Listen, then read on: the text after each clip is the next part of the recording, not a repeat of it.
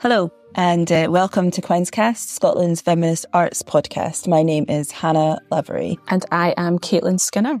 Quines Cast is a space for us all to explore some big questions, themes and ideas together. To really listen to each other. Imagine that.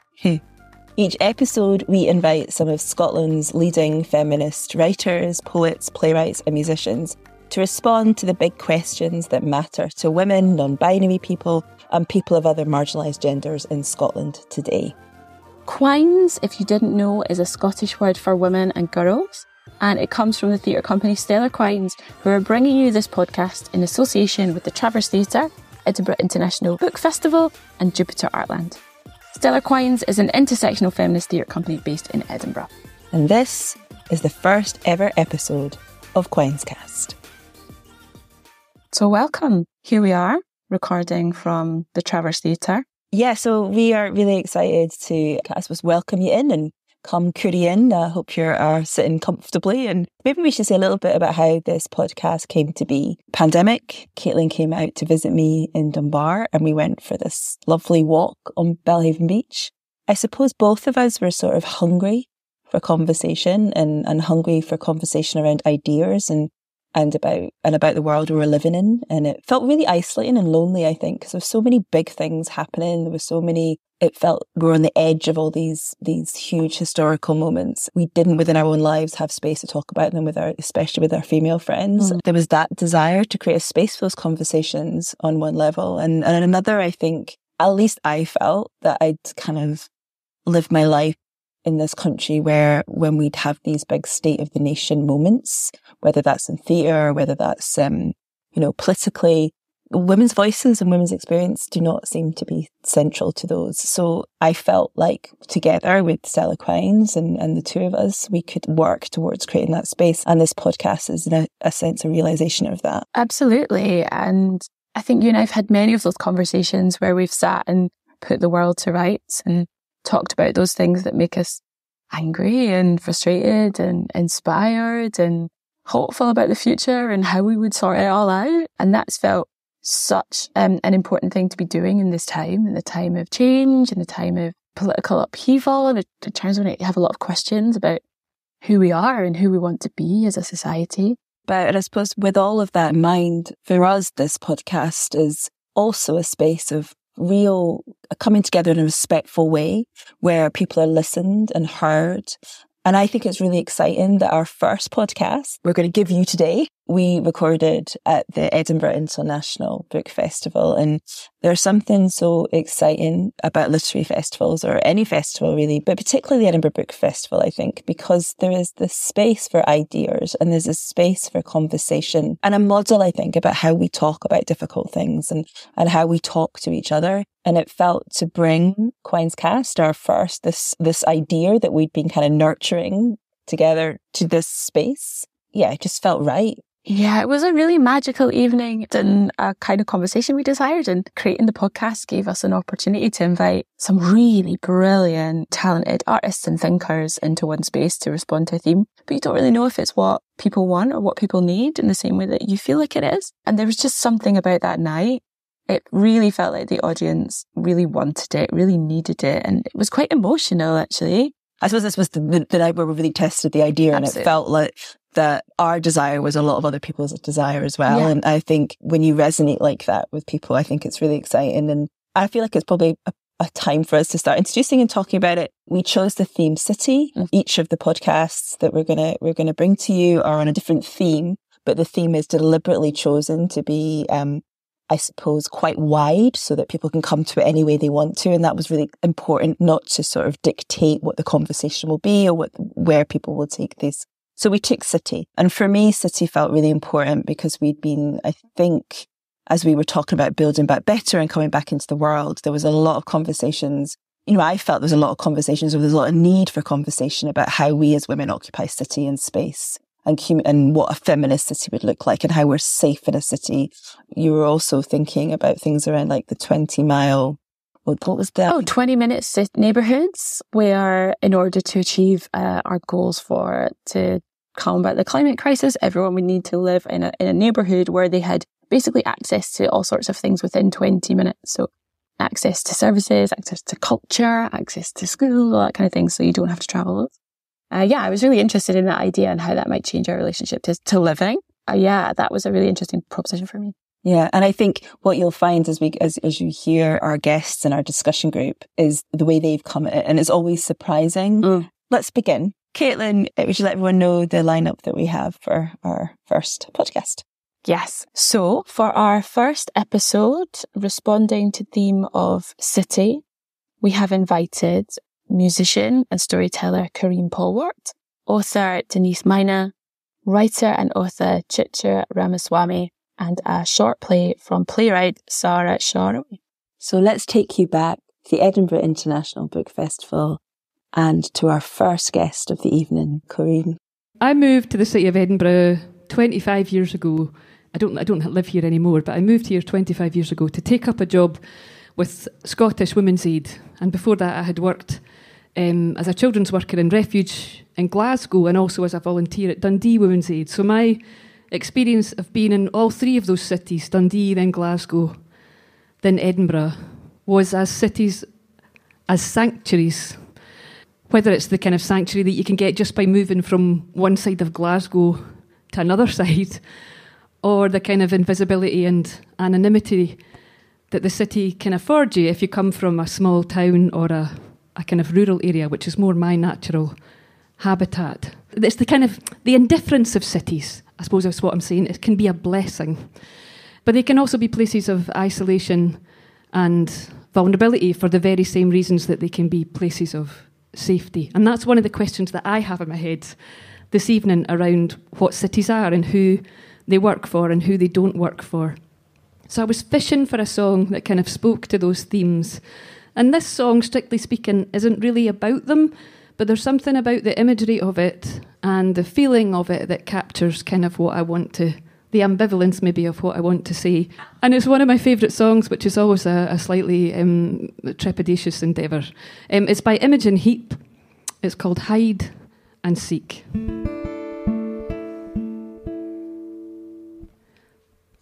Where are we? And what the hell is going on? The dust has only just begun to form crop circles in the carpet, sinking, feeling. Spin me round again and rub my eyes. This can't be happening when busy streets, a mess with people, would stop to hold their heads heavy. Hide and seek. Trains and sewing machines, all those years, they were here first. Oily marks appear on walls where pleasure moments hung before the takeover, the sweeping insensitivity of this still life. Hide and seek. Trains and sewing machines, blood and tears, they were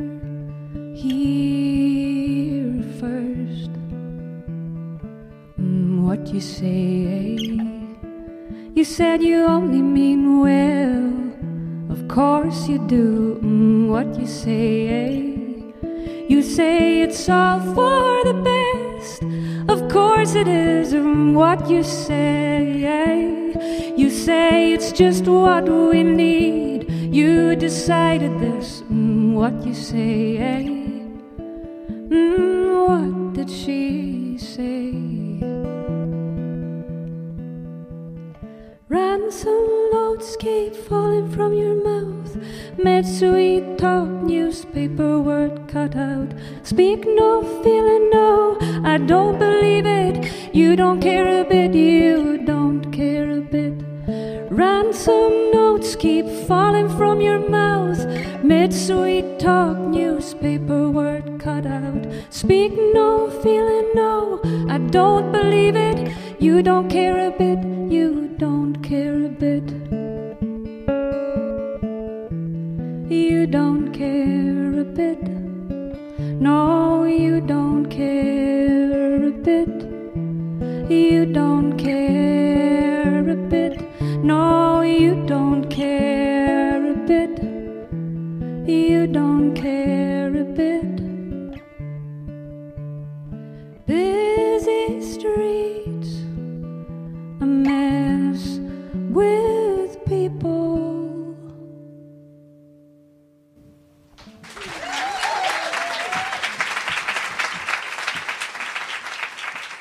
What an incredible artist Karine is, and what a wonderful opening to the night. What I found really interesting listening back to that is how much what she said about who gets to occupy a city and who is safe within that, who has agency within that, was such a recurring theme through the whole night.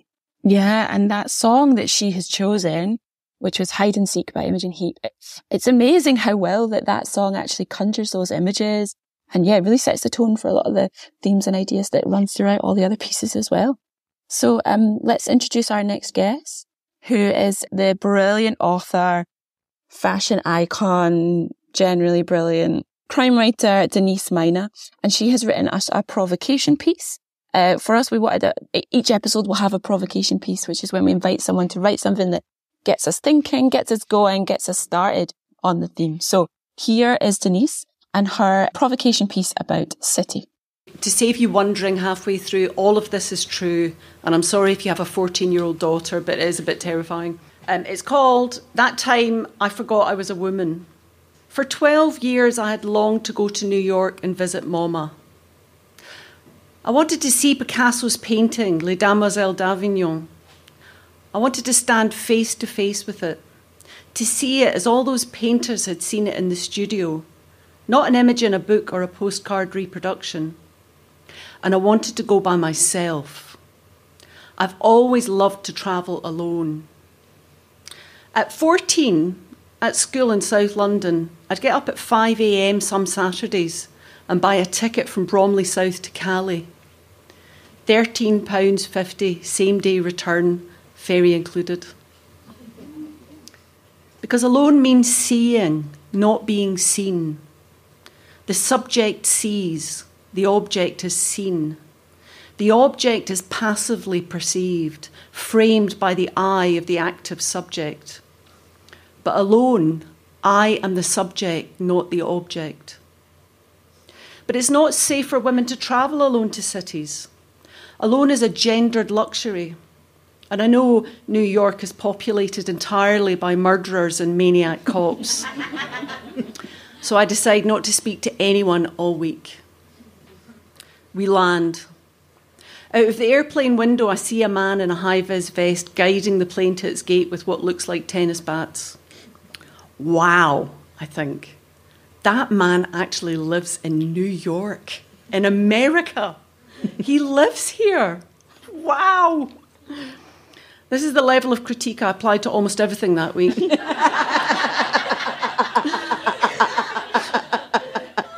And I won't go into detail because it makes me sound stupid. But here are some of the snapshots of things I saw. A very tall, waspy man loudly ordering food in fluent Japanese as his Japanese girlfriend turns away and rolls her eyes. "Hey, Mr. Z," said the doorman at the Paramount Hotel. "An American?" He said it to an old man who lived there. Mr. Z inspired genuine affection in the staff.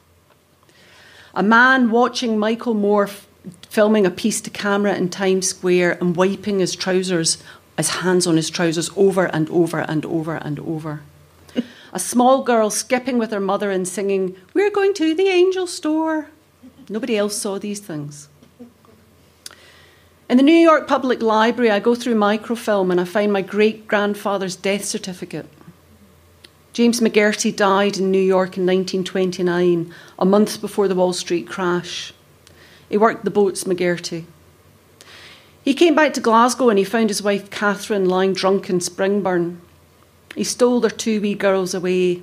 He sent Rose back to the family in Ireland and my Gran Bessie to the John Street Orphanage in Glasgow.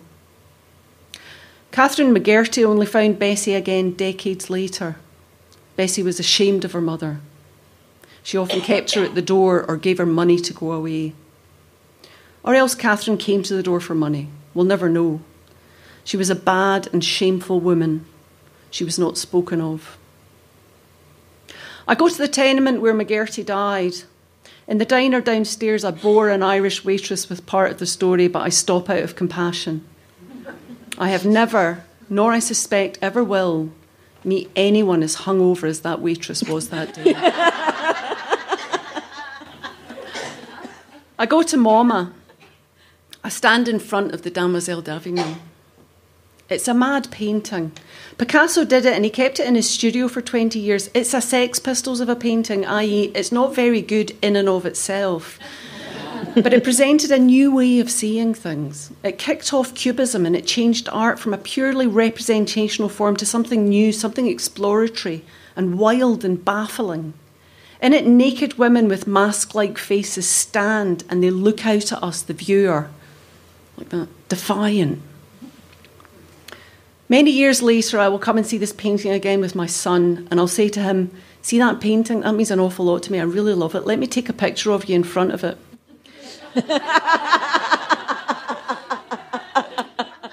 And he, sensing my excitement and wanting to please me, will turn and raise his tiny hands in appreciation and bomb towards the Demoiselle d'Avignon and be rugby tackled by a guard. But alone in the city, I forget myself. On the plane coming back, I know I'm changed. I've barely spoken for a week. I have stopped feeling seen. I just am. The plane lands in Glasgow. As we get up and file out, a very drunk woman in front of me struggles to get her bag down from the overhead compartment. She announces to the plane, "Could some kind young man please help me?" And I step forward and reach up and I lift it out for her. People look at me askance. I forgot I was a woman and I can't lift things. For a woman to step up after a man was asked for is a statement.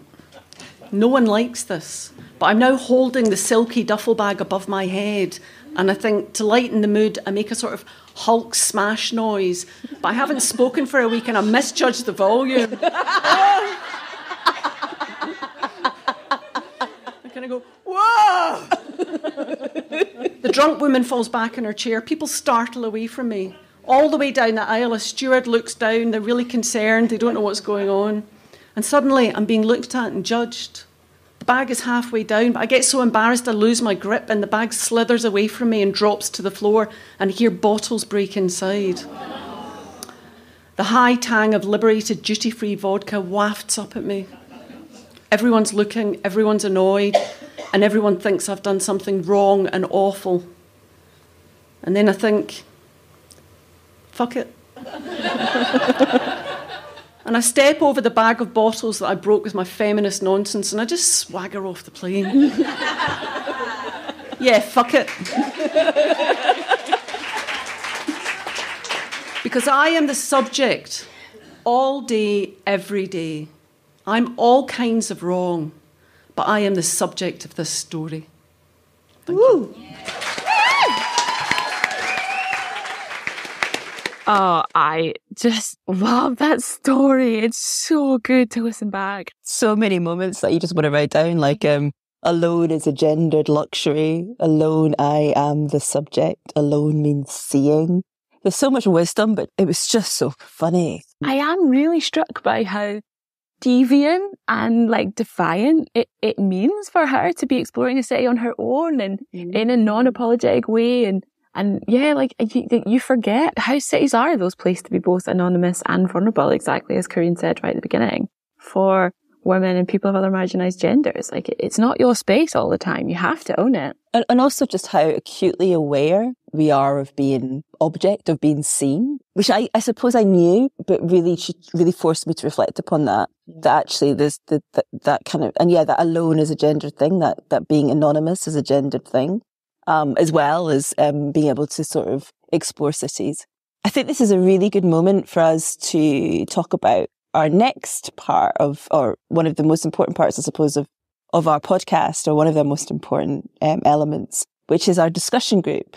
When we were bringing this and having this idea about this podcast, what we really wanted to do was to bring in different voices. Because I think what we felt as both of us working in the arts is that we, sometimes that feels a bit of an echo chamber. And actually we were really hungry for voices from other sectors, from women that come in with different wisdoms, different viewpoints, different perspectives, maybe like that Picasso, all these different perspectives. And so we invited a group of women together from the law, from academia, from activists, doctors, social workers, and we brought them together to respond and to discuss, to listen to each other. Maybe you could tell us who is in that group? Yeah, absolutely. So the group are Lisa George, Talit Jacob, Aman Apol, Clementine Burley, Kerry Lunan, and B. Asha. Their conversation was beautifully captured by our editor, Helena Rifai. And throughout this podcast, for each of our contributors, you'll hear a little clip from their discussion, also around the theme of city. Yeah, like a little palate cleanser in between. So here's our first clip from our discussion group. COVID-19 has been used as an excuse not to put the money in, even the little bit, the too little that existed before, to even claw that back. And that, again, is one of the ways in which, right, you can't, that's not a feminist city. That's not an inclusive city. Those are not inclusive decisions that are being made, particularly when it comes to feminism, because who takes on the burden of that care? Vast, vast majority are women. Like, vast majority of those who are unpaid carers are women. So when the city doesn't invest, actually disproportionately means that women are the ones that have to pick up the slack of what the city isn't doing. So I think it would feel different. I think instead of being largely horizontal, it would be vertical. It would have more curves rather than more edges. It would have more spaces for people to come together and meet, and it would have more spaces for children. It would have more green, and it would feel safer to walk around in. So some of it would be logistics, so there would be free public transport, it would be safe to get home at night, it would be well lit. But I think it feels like it would have a different ambience around it than a masculine city would. Probably have less traffic, less noise, but definitely more spaces for people to come together and collaborate and be creative. I think it would have universal basic income. Yeah, because I think that this is the foundation on which most of people's deprivation is based, is not being able to support themselves without ending up completely exhausted, so exhausted at the end of the day that they have no resources after work to do anything at all. So I picked up a little bit on something you said about cities being safe, in the sense that people being able to get home safely. Well, for most women, home is the most unsafe place that there is. And I really believe, as women have become more financially independent, they have been staying for much shorter periods in families that abuse and exploit them. Whether those are their families of birth or the families which they happen to form because they have a relationship.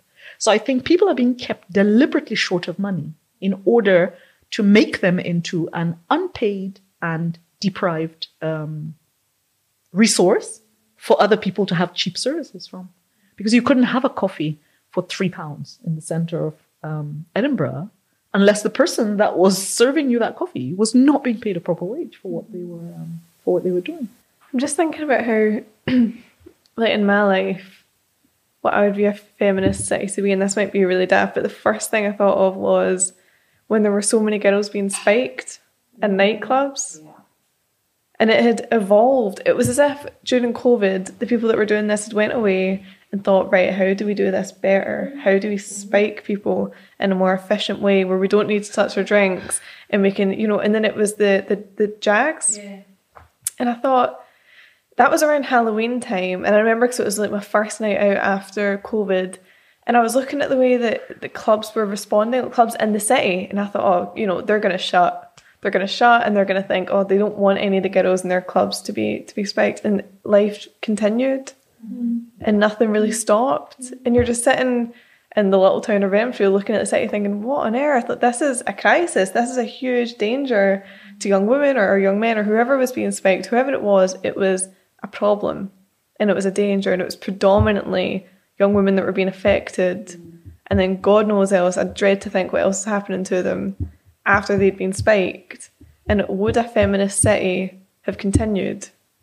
Absolutely not. No. And what a feminist city wouldn't do is after that put the emphasis on the victim. So you just said if at the end of that. It was, do you know what I found so incredible about these discussion groups? I mean, obviously we'd chosen that clip from a much longer discussion. And so we had a sense of the power of it, but listening to it again in the context with the audience as well. And just, I think especially that idea about this wouldn't happen in a feminist city, the things that we would accept and wouldn't accept, and the idea of who has agency was just so powerful to me. And I think what I found incredible about this discussion group, and I think there's a reason why we had this discussion group and we brought this group together from women from such a diverse range of backgrounds and different fields, was that I think sometimes, you and I are we're so part of, very much, we live within the arts community, I suppose. And so that it's something really exciting about having those different viewpoints and different perspectives in. And I think it's something that we don't create enough time for. So yeah, just oops. And yeah, Glasgow has just announced that it's going to be the UK's first feminist city. It's going to be taking a feminist approach to town planning. So yeah, it'd be interesting to kind of hold that to account and think, okay, like, you mean that? Let's really look at what that means. Yeah, who gets to be part of those discussions as well. Yeah. So for every Quines cast, we invite a playwright to create a short play inspired by our theme. For City, our writer has been the brilliant Sara Shaarawi. Sara is an Egyptian-born writer based in Glasgow, and I've had the pleasure this year of directing her play Sister Radio, which has been out on tour around Scotland for Stellar Quines. But the play we have today is called A Tourist, and it's performed by Emily Patry, Helen Katamba and Natalie Toyne. And this will be followed by another clip from our group discussion. The air smells different. Nah, it's the same. No, it's definitely different. What's wrong with her? I'm telling you, it's the air. Will you stop? She can't find it. What? She can't find the place. Must be around here somewhere. Maybe it's shut. No. Maybe. But it's the place. Her place. It's just a place. It's her milestones. It's where she went on dates and fell in love. Where she went on dates and got dumped. Where she celebrated birthdays. Graduations. Had leaving dues. And arrival drinks. It can't have shut. Someone would have told her. They don't live in the city anymore. Who? Well, they live in the suburbs now. It's all changed. She left. This is what happens when you leave. You can't just hit pause on a city and expect it to just wait, be there all the time. Timeless. She can't find this place. Her place. Not hers anymore, though, is it? What are you talking about? This place will always be hers. Not if it doesn't exist anymore. She will find it. How long's she been away? It doesn't matter. Everything changes. She's changed. That's why she can't find it. She doesn't remember the city anymore. It's not in her bones anymore. Well, it's not completely alien, though, is it? She recognises it, this city. That building. This street. That massive sign. Those smiles. And the sounds. Those sounds trapped in her throat. Cutting. Cutting into her throat. That familiar feeling. Yeah. The air thick. No, the air is different. Is it though? Maybe it's her. She's different. The air in her lungs feels different. Maybe it's her. With her new lungs. With her new tongue. Her new hair. Maybe. Maybe it is her. Awkwardly moving through space. Struggling to find the right words. Trying to picture herself in her stories as she told them over and over. Trying to picture herself in this place. This place that doesn't seem to exist anymore. This place that is undermining her grip on her identity and who she is. This place that makes her feel like she belongs. She's local, don't worry. This place that holds her youth. The place she thought that never would change. This place. Maybe the city doesn't recognise her anymore. Maybe. Yeah. Maybe the city has grown and grown in another direction. Yeah. Maybe the city needed a break. Maybe. Maybe it's time for me to move. What? No. I only hurt her. We are her memories. We keep her connected. We're delusional. You're being ridiculous. Maybe I'm no memory at all. Maybe I'm just a fantasy. A false sense of belonging, an imagined state of being. She'll be happier if I weren't here. And how can she grow if I am... She found it! Oh, thank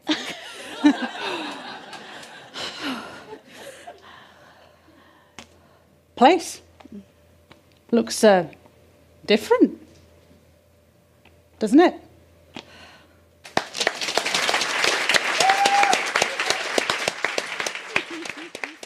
I think there was one of the interesting things about the pandemic. People wearing masks meant that if you didn't feel like that, you weren't, because I think it did affect all of our confidence and social confidence, because you just got kind of de-skilled at it. You're kind of walking around and hidden and feeling anxious and standing apart from people. And then when people started to take masks off, suddenly you felt really vulnerable, because it's like you're walking down the street and people will recognise you, whereas if you've only got your eyes showing, people maybe don't so much. They don't clock you. And sometimes that was quite nice as well, when you were not feeling like it. Yeah. The thing also that I noticed actually is, for me, cities have been about being blending in. Because I think that I stick out in the countryside. When I go out to the West Coast, I'm always the only Black person that is there. And so I lose my anonymity completely. If anything happens in that space, everybody knows who was there when that happened, and everybody else is anonymous to me, And so I think when I'm in cities, or when I've been in big cities, I've never, ever been the only Black person in that city. I think you make a really good point about who is othered. Particularly in rural Scotland, particularly in the small towns.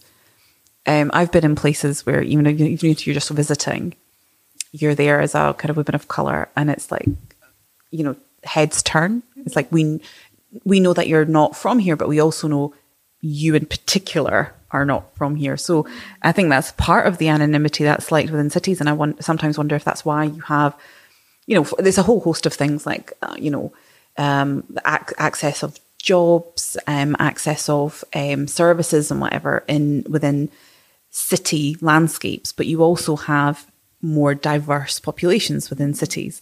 And I do often feel that it actually would be quite hard to be from communities of colour and in rural spaces where you are potentially the only family of colour that is in that space. And I just think the way that even if it's not intended, the spotlight that puts on you, I think must be really, really difficult to deal with. Yeah, that's really interesting. My dad was born in Huddersfield, and then he moved to Scotland when he was about 16, but he moved to the neighbourhood that we're still in now. And that was the first Asian family to move into that neighbourhood or that part of the town. And I think he basically scoped Renfrew out for us. And I think he grew up realising, okay, this is quite a racist space. And that's really informed where we went to school or the areas that we would spend time in. It's obviously gotten better over time, but for him, I do just sit and think, wow, that must have been really challenging to have been the first Asian family in this area. I think those two, the discussion and the play and this idea of belonging, about cities being ever-changing places, but also the sites of memory, I found really powerful. And I think especially that last discussion group, that, that idea of being, especially I think when you're from a minority or a person of colour, that cities are a place of sanctuary. I just found those insights in that discussion group and those moments just really powerful. And I think that's just what we really wanted, was that sharing of people's truths. And I think that the piece that we're going to listen to now by Chitra Ramaswamy, from her absolutely sensational book, Homelands, she reads about a place within Glasgow that was sanctuary, a place for people to come together and hold culture and hold belonging. And I think that we often forget when we think about cities that for many people it's a place that actually offers safety. I'm really pleased that Chitra came along to read this, because it feels like it's just this piece that she chose just is absolutely perfect. I'm going to read from a chapter of the book called It All Goes Back to the House on the Hill. The house on the hill is at 358 Sauchiehall Street. It is simple in style, a child's drawing come to life, with a pitched roof, 5 large windows, and a portico held aloft by slender columns.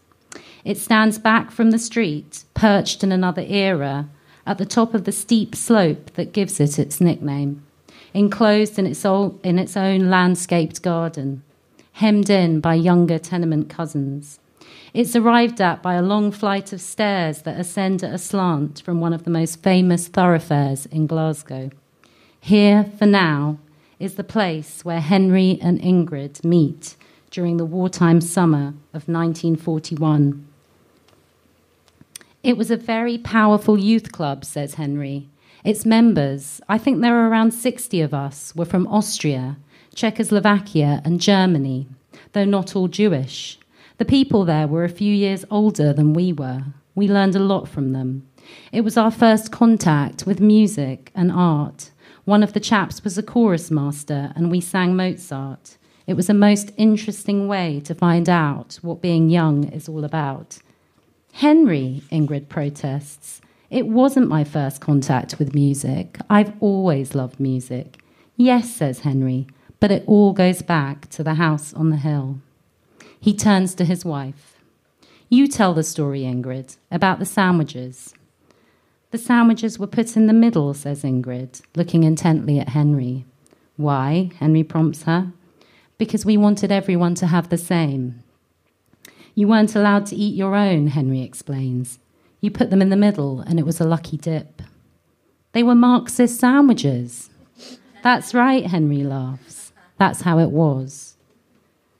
At the refugee centre, there is a library, theatre group, meeting rooms, and a canteen famous for its proper coffee and cheap meals cooked by Austrian chefs, soup, rye bread, liver sausage. The continental cuisine becomes locally renowned, and students begin to drift over from the art school for a bowl of soup. When Henry enters the house on the hill, he steps inside a world that to the rest of the city is foreign, but to him is home. A home, moreover, that does not reject, persecute, and seek to obliterate him. A home that no longer exists for him in Germany and never will again, but is somehow here in a shabby Georgian mansion. And here for once, assimilation is not the ultimate aim of every interaction. Here, Henry can be free.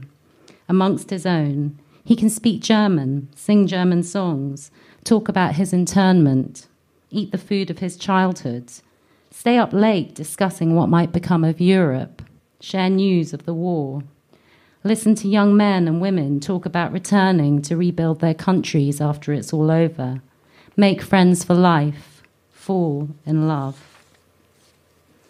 The house on the hill is the centre of their world. Chess, music, philosophy, medicine, literature, politics, war, anti-Semitism, home. Everything is up for discussion under the probably leaking roof of 358 Sauchiehall Street, and it's here that Henry is politicised.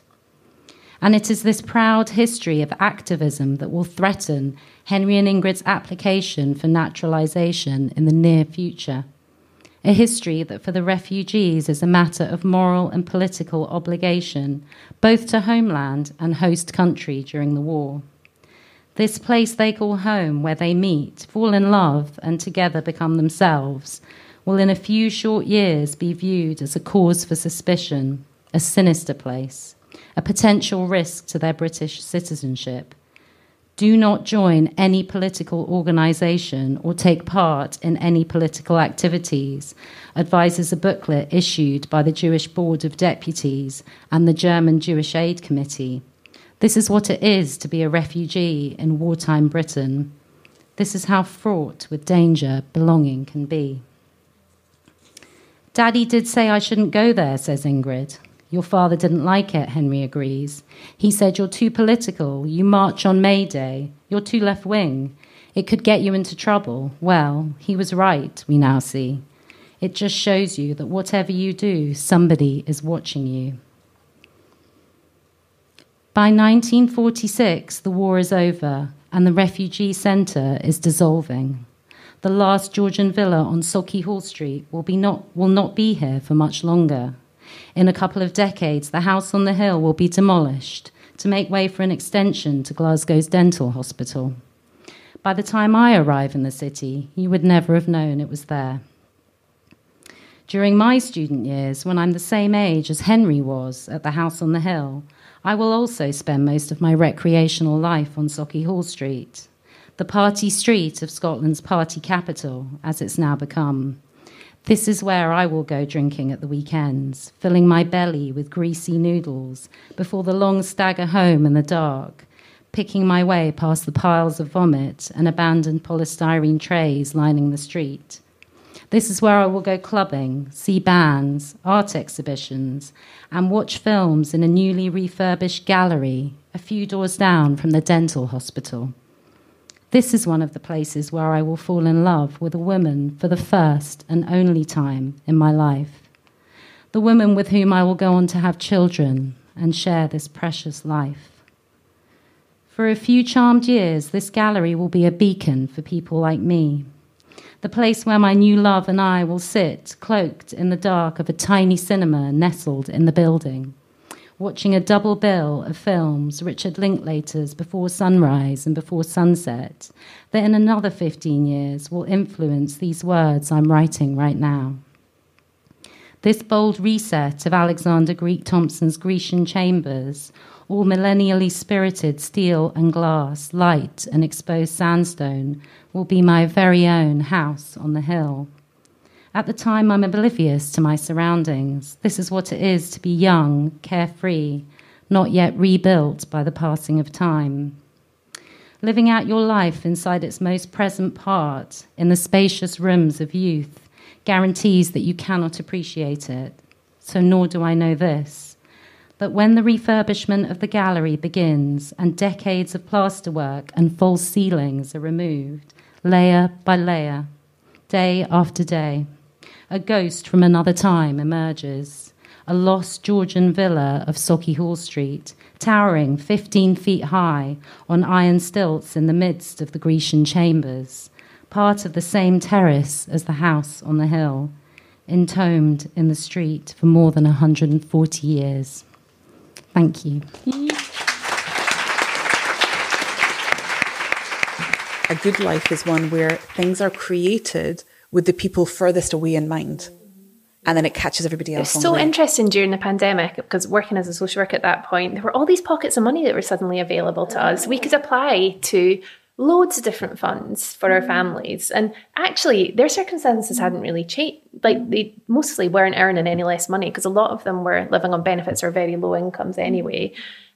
But I just applied for everything anyway because it was so nice. But but you just have to question, if all this money can be available during a time like that, why if you can is it cure homelessness in a night. Suddenly, like, all the homeless people in the UK are like, they've got a place to stay for a night. Like, if you can do that, just like that, but you've been saying, oh, the money isn't there. Asylum seekers in detention centres all released. All released. Everyone's suddenly safe and comfortable and okay. Like, I think I've a friend who works as a psychologist, and he's worked within homelessness for 20 years, and he has always reflected, which I found really helpful, that, you know, for example, healthcare systems are designed by healthy people for use by healthy people. Yeah. And that is so true. It's really difficult for a lot of people to navigate the really complex systems that we've designed around health or education or social care or benefits or whatever it is. You have to have a certain level of literacy, confidence, agency, money, access to transport to be able to access any of that stuff. Mm-hmm. And there are huge pockets of people who just never, ever access it. So I think you're right. I think it's about how can we ensure that the people who are missing in all of this are the people that we design this service for, and because everyone else will be able to make use of it regardless. So, you know, kind of design it for the people that are most marginalised in mind. That's it. And if you do that, that's intersectional design, right? That's intersectional feminism, is thinking about those who are furthest away with compounding inequalities, women who are in that space, and then designing it from there, because you will catch everybody else along the way. Forget that people like you are the ones that might be in need, but actually design it with, not just on behalf of, with people who are furthest away and marginalised.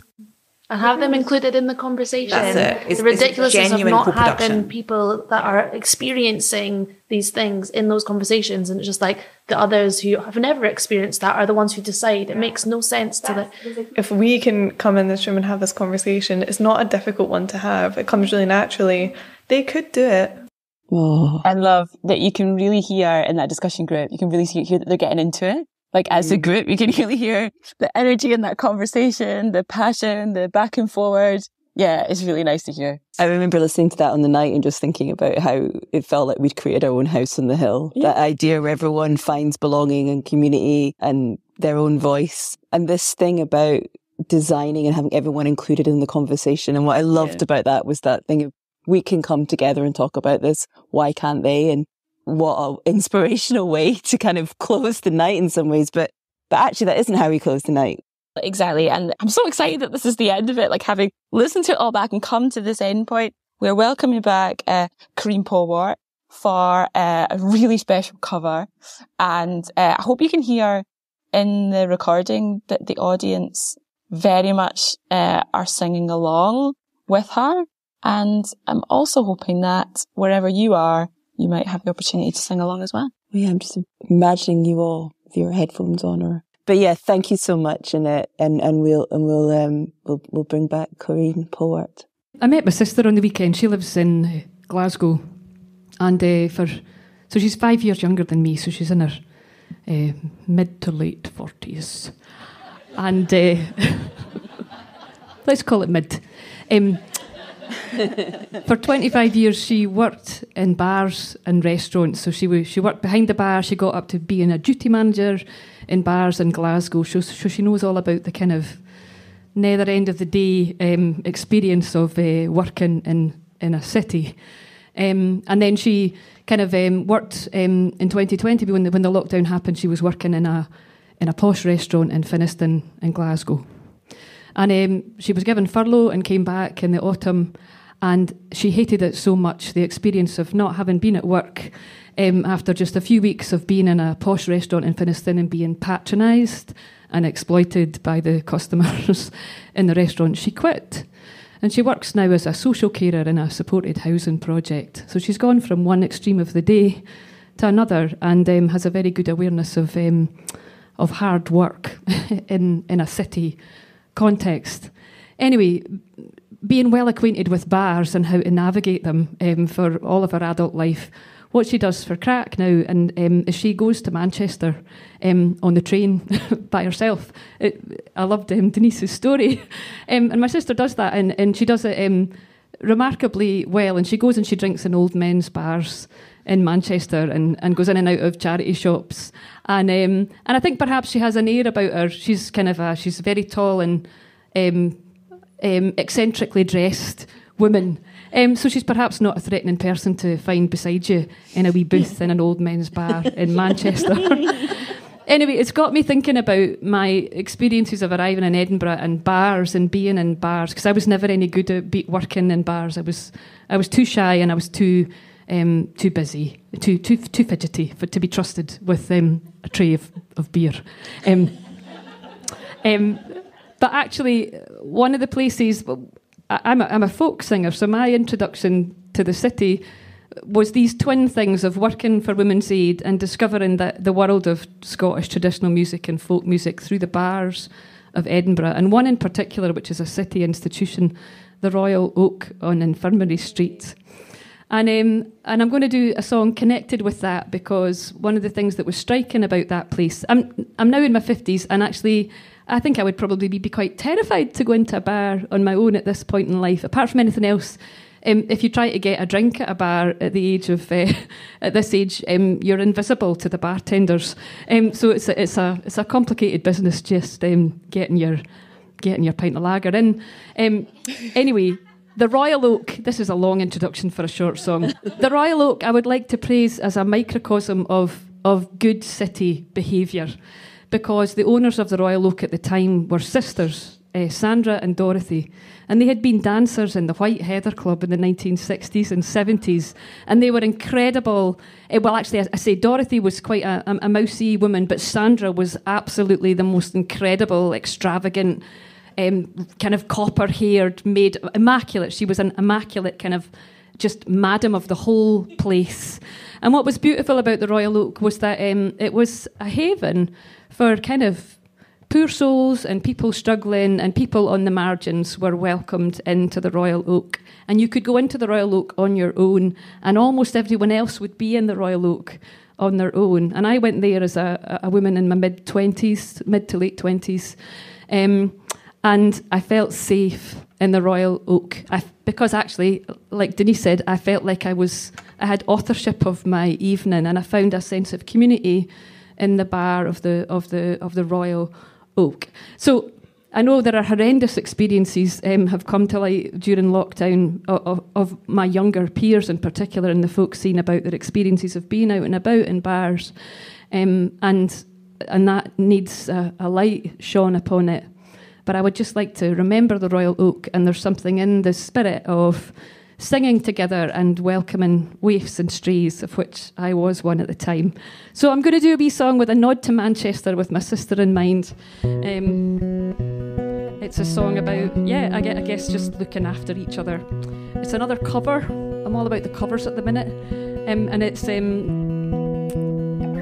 it's by James, who are a Manchester band. And you can sing as long if you like as well. I sing myself to sleep, a song from the darkest hour, secrets I can't keep inside of a day. I swing from high to deep, extremes of sweet and sour. I hope that God exists, I hope, I pray.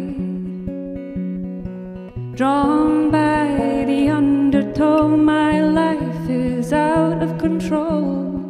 I believe this wave will bear my weight, so let it flow. Oh, sit down, oh, sit down, oh, sit down. Sit down next to me. Sit down, down, down, down, down, in sympathy. Well, I'm relieved to hear you've been to some far out places. It's hard to carry on when you feel all alone. Now I've come back down again, it's worse than it was before. If I hadn't seen such riches, I could live with being poor. Oh, sit down, oh, sit down, oh, sit down. Sit down next to me. Sit down, down, down, down, down, in sympathy. Those who feel the breath of sadness sit down next to me. And those who fear they're touched by madness sit down next to me. And those who find themselves ridiculous sit down next to me. In love, in fear, in hate, in tears, in love and fear, in hate and tears, in love and fear, in hate and tears, in love and fear and hate. Down, down, down, down, down. Down, down, down, down, down. Would you sing again? Oh, sit down, oh, sit down, oh, sit down, sit down next to me. Sit down, down, down, down, down, in sympathy. Oh, sit down, oh, sit down, oh, sit down, sit down next to me. Sit down, down, down, down, down, in sympathy. Down.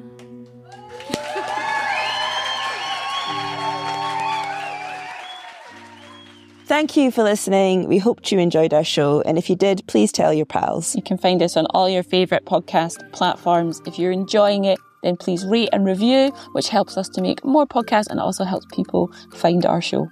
Our second episode will be out next week, and the theme is wild. Our guests include writer Dr. Amanda Thompson, the sensational musician Catherine Joseph, performance poet Victoria McNulty, and a new play from Rona Munro. I hope you can join us then. Thank you so much for everyone who's been part of our first episode, and we'll see you next time. Thank you. Goodbye.